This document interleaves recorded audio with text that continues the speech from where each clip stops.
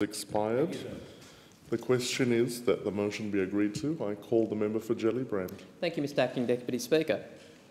I rise today conscious of the symbolic importance of speaking in this chamber. We have heard contributions this week on issues large and small, from the future of Australia's biggest airline to the work of our nation's volunteers in festivals around the country. All members who have spoken of the contributions of their community in this place know how symbolically important acts of recognition are in our system of representative democracy. Symbols matter, and the symbols of our Australian democracy matter a great deal to our identity. They form a prism through which we see ourselves and through which we see the rest of the world. So it's important that these symbols represent the Australia that we live in today.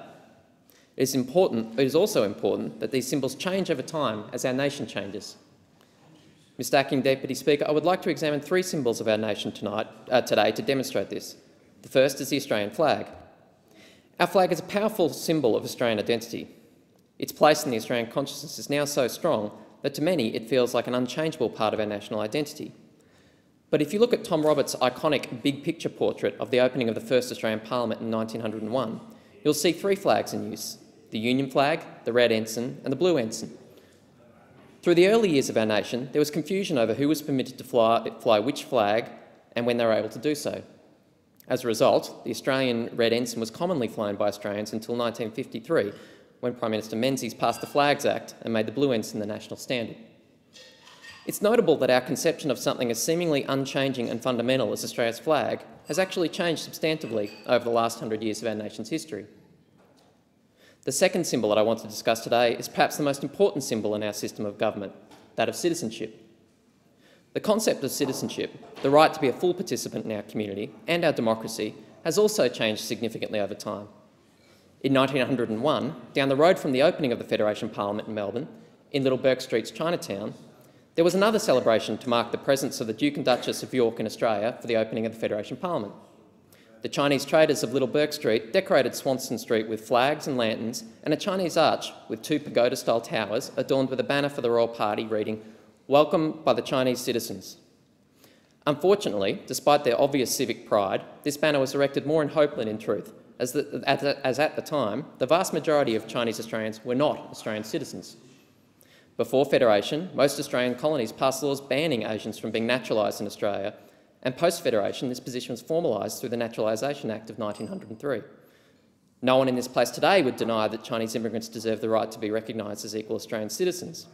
Yet it was not until 1949 that a legal mechanism to do so was introduced. What these examples show is that the symbols of our nation and our system of government have naturally changed with changes in our society throughout our nation's history. They give lie to the conservative claim that our national symbols, our democratic symbols, are somehow immutable, and that the concept of what is Australian is set in stone. Mr Acting Deputy Speaker, this brings me to the third symbol that I want to speak about today, a symbol that requires further political change in order to reflect the changes that have already occurred throughout Australian society. I refer to our outdated constitutional ties with the British monarchy. Australia's British heritage will always be a major part of our cultural fabric. This is overwhelmingly for the better.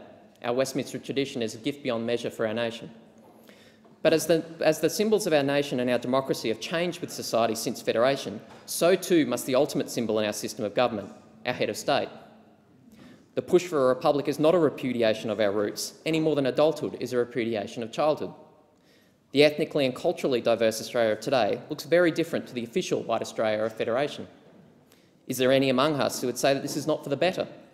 That the Australian of the start of the 21st century is not a far greater nation than the Australia at the start of the 20th century? Is there anyone among us who is not proud of how far we have come as a country since the days of Edmund Martin? If we can recognise that our nation has changed, and changed for the better, we should also recognise that the symbols of our nation that have become as outdated as a result of this change should also change. The British monarch is no longer the single thread that unites us as a nation. It is at best an irrelevance, at worst a symbol of our inability as a nation to recognise who we really are and who we have become.